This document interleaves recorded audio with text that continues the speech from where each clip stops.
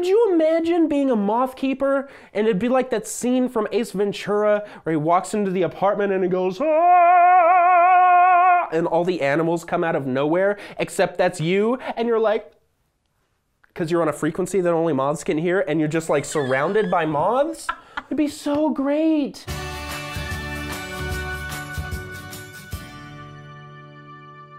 Welcome back to Nature League. It's the 4th week of the month, and that means it is time for a special episode called From A to B. This is where my friend Adrian Adams joins me, Brit Garner, and asks me a question related to the theme we are exploring this month, which is metabolism and aging. I want to hear from you what your question is so we can dig in a little deeper and have some fun with it. Yes, I love moths. I loved them so much. Even before they were memes, I loved moths. For like a good chunk of time, I was just like obsessed with moths. I looked into like being a moth keeper because I was lonely and looking for something to do.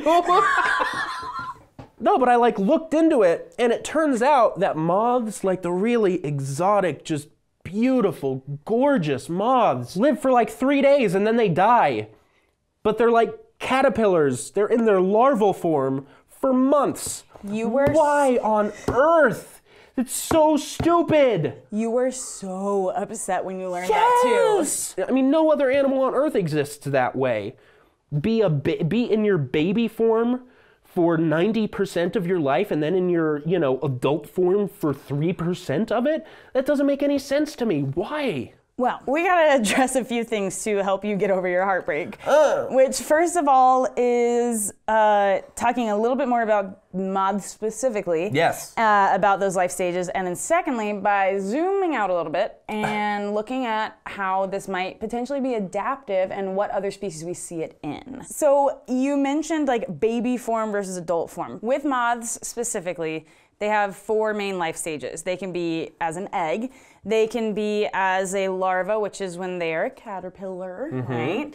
Then they can be in the form called a pupa, which is actually when they're inside the cocoon. Right. And then they have the adult form. So when you talk about like baby 90% and then adult, that's not totally fair because they're actually constantly going like across quite a few different life stages, right? Sure, but I feel like that's kind of semantics. So you've got like egg, yeah, and then caterpillar form, pupa, and then adult. So you're just wondering why you would be larval for a longer amount of time than adult form. Yeah, why wouldn't you be in your, that is your apex form. According to what? Dragon Ball Z. Okay. And all anime ever. You haven't even seen my final form. I meant more like according to what factor, like beauty, because then that's you. You are putting that onto them that's their best form. They can fly. In what version of any animal anywhere is the ability to fly? Probably a lot of them, because we'd really suck at it. Not moths. Moths are great at flying, except when there's electronic lights around. Oh, that's fair. Because they use the moon to navigate. I know a lot about moths. Then you should know that there's something adaptive about staying in a non-adult form. You talk about it being, it's like elite form, but I think that's just because you think they're prettiest then. And then everybody thinks they're prettiest then. But when they're pretty has nothing to do with them surviving or thriving or growing or reproducing. But why wouldn't they just have a mouth? Why don't the moths have mouths when they're adults? Here's the thing, is that passing on genes, doing that thing, there's a lot of arguments to be made very as a reductionist argument, like everything exists to reproduce, whether it's sexually, asexually, whatever, pass on genes and then you can peace out. But how many times an organism reproduces and how spread out that is actually has different words. And so moths, as well as other organisms within their same group, so similar to so butterflies, for example, will do this, and it's called simulparity, like S-E-M-E-L, meaning like once, or you think simultaneous, like that word, like a once, and then parity is typically talking about reproduction.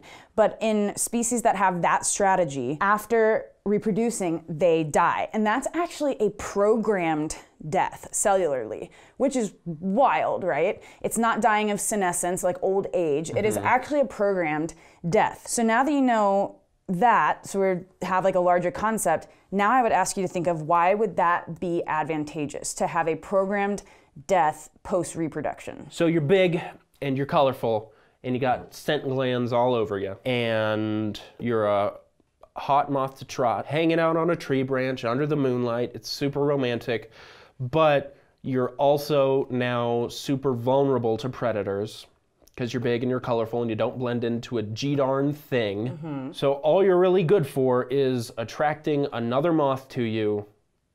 You lay your eggs, and then you die. So part of that, totally. But the death itself, what does that then free up for the new individuals? You can't say resources. Is that what you're saying? Resources? Absolutely. Why else would there be a die-off? Baby moths would not be competing for food with adult moths. Besides, they're in their adult form, they are just a giant target for birds, bats. But the fact that they don't even have mouths in that adult form is saying like total like non-use of resources. So okay, let's say it's not resources. Let's say in some situation there's actually plenty. It takes energy to reproduce and to go through metamorphosis and to totally break down into goo inside that cocoon and then like reform and all the insanity that happens during that transition.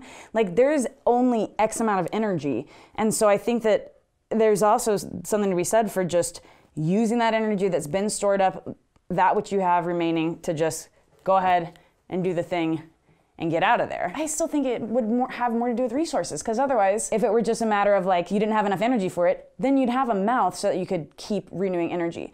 I think it might have something to do with density dependence. So we see that there's a lot of things that can happen to populations that depend on density. And density gets too high, there's too many individuals in one location, there's issues. The mayflies in some areas get so bad when they end up mating and then they all just like fall to the ground a couple hours later. And it can get so thick and so bad that people literally have to sweep that stuff into the street, and then the city has to come off and clean up all the dead mayflies because it's 1/4 of an inch thick, just this carpet of dead insects. So that would be a species, a simiparous species. Well, right? Okay, so think about this. I've been thinking of moths as these like 1 or 2 little beautiful things, or maybe there's a few dozen in an area, but that's not how moths function. We've all seen moths gathering, you know, at like a gas station in the middle of the night in the summer. I mean, it's just everywhere. So I guess if the big moths were reproducing at that number and didn't die off to make way for the next wave, there would just be way too many. Yeah, and even if that sounds like heaven to me, doesn't have to you, it sounds like heaven to me. Way too many moths. Heaven. Too many moths. Yeah, and it doesn't just have to be resources like food. Resources can also be things like water. It can be space. It can be density dependence, things like disease, so having certain densities. So there is some form of advantage that might come from clearing out of the way, making way for the new. Otherwise, I feel like we wouldn't see an adult without a mouth, right? Only alive for a few days. I'm really sorry. Saying it out loud, like I see your heart breaking. There's a few animals that I want to meet before I die. I want to meet like a big old like Atlas moth. I want to meet a platypus. I want to meet a North American opossum. I want to meet an armadillo. I'm sad. Let me be sad. Let me lament. You know, what's even stranger though is thinking about mammals that are simiparous. There are some smaller mammals that do that? Yeah. Like what? That's wild, right? What? There's like smaller mammals, I think in Australia. So if we see similarity in like mammals and fish and insects, you know, clearly there's something, if we see it across several different taxa or groups, that's advantageous. So maybe you just start needing to appreciating caterpillars, and then you can enjoy that life stage. There's the fuzzy caterpillars. They're really cool. I can put them on my lip as a mustache. Sure could. You have a mustache. Why would you add a mustache? It's a cooler mustache. Thank you for joining us on this month's episode of From A to B. Thank you, Adrian, for joining me, and I hope that you maybe feel a little bit better about your moths. We at least have a name for the phenomenon. I don't know, maybe we can appreciate the other little life stages. Appreciate the eggs that can now grow up because that adult moth is gone. Maybe. I'm here for you. I'd trade 1,000 moth eggs for one adult moth that lived like, a year. Thank you for joining us. Hope you enjoyed it. I certainly did. And we will see you next week for a brand new month and a brand new theme. We'll see you then.